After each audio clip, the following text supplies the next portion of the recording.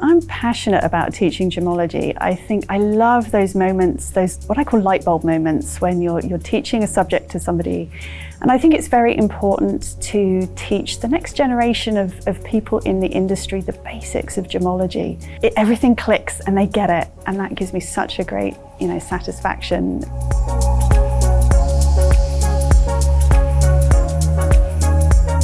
So this is the refractometer. This is my own personal refractometer. Its full name is the critical angle refractometer. It's one of the most useful and widely used tools used by gemologists for gem ID. For identification purposes, the most important single item of information about a gemstone is its refractive index, or RI value as we say. The refractometer works on the principle of total internal reflection and indicates the refractive index, or RI value, of a gemstone. What actually is total internal reflection?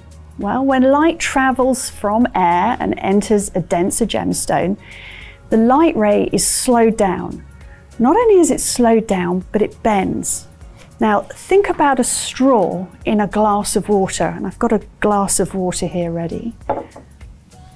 And look what happens when we put the straw in this glass of water. So your air is the less dense medium, hits the water, that's your denser medium, and look, it appears to bend. That straw is now not in line.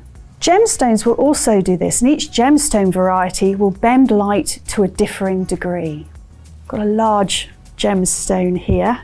Now there comes a point in a gemstone where the incoming light, as it goes from the less dense medium to the denser medium, it's at such an angle that the gemstone will cause it to reflect along the surface between the air and the gemstone.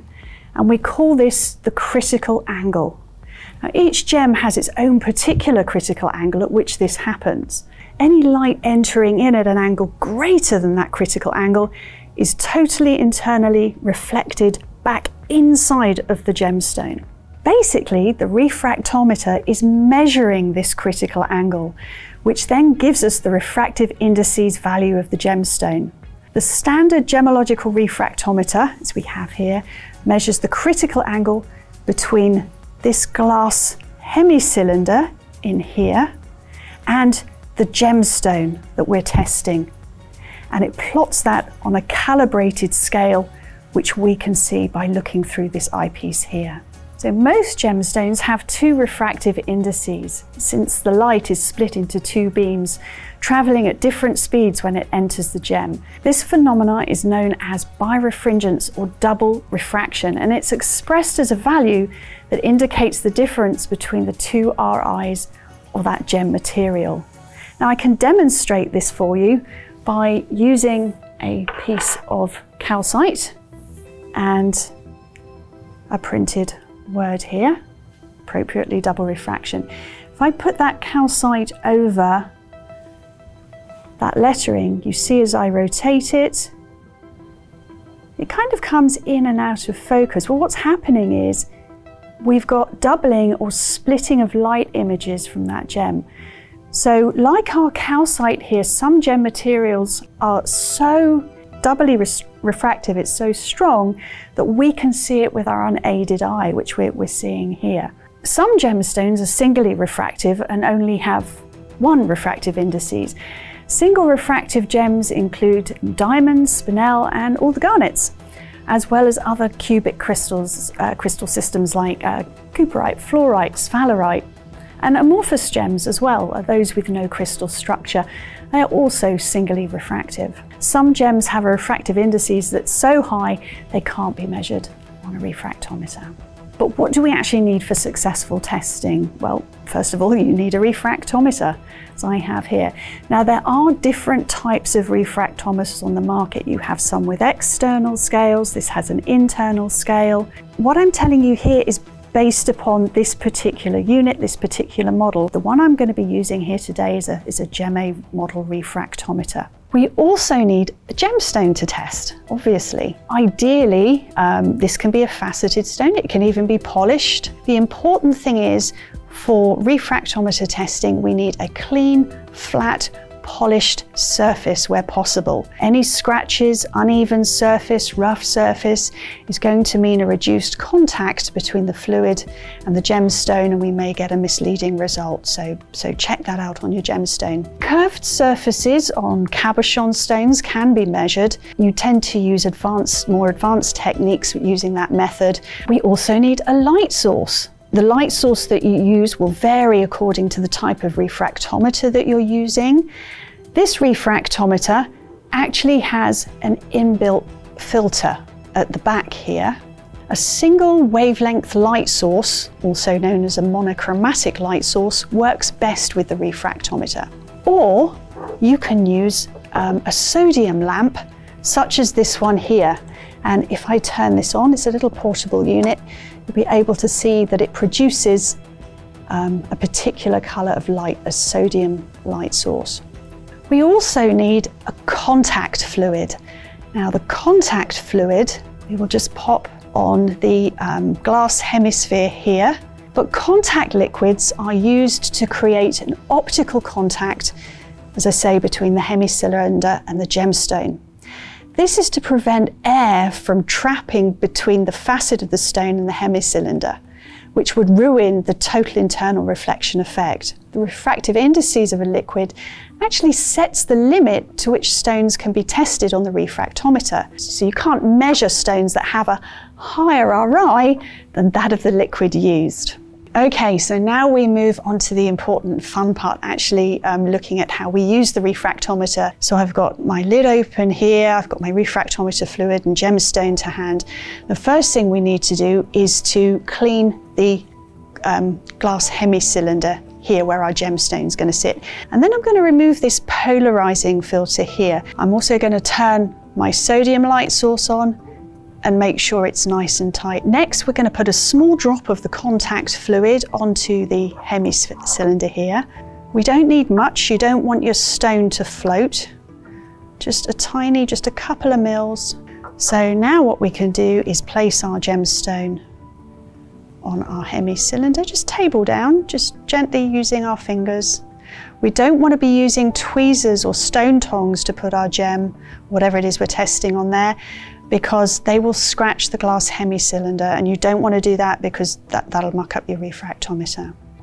Keep the lid up, and what I'm going to do is just look down through this eyepiece here, and I see an internal scale, a numerical internal scale, which is illuminated by this light here.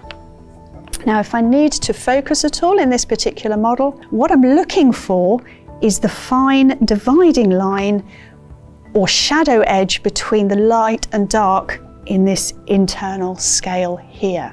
When you're taking your reading, you need to keep your head still. And then what you can do is just with your fingers, bring them gently up to either side of the gemstone and rotate the gem. Keeping your head still, watching out to see if you've got one shadow edge or two shadow edges until you take your gem through one complete 360-degree rotation. If we've got a single line, a single shadow edge which is not moving, then our stone is singly refracting.